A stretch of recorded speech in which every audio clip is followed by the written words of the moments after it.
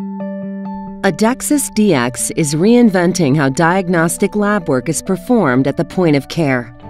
Introducing a revolution in lateral flow assay testing. Our patented 20 microliter, one-step, no-buffer approach begins with a simple, easy-to-administer test using the tiniest blood sample. It allows physicians to easily and accurately receive results in a matter of minutes.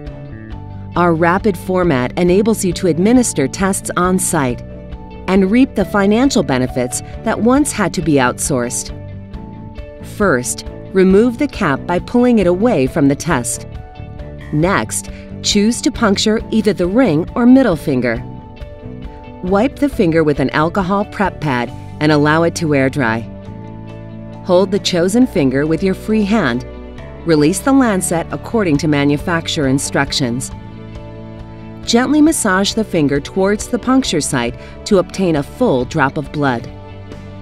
Place the sample application zone to the puncture site, allowing the blood to fill the receiving channel. Massage the finger as needed to obtain enough blood to reach the fill line. Reattach the cap and place the test face up on a flat surface. Set a timer for 15 minutes. During this time, the red blood cells will separate and the plasma will continue up the viewing window. It is critical that you only interpret the results after 15 minutes have elapsed.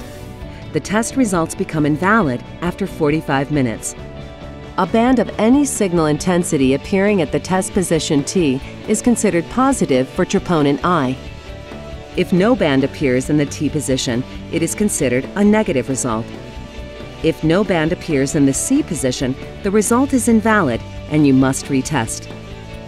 For more information, contact AdexusDX at 479-966-4530 or go to AdexusDX.com.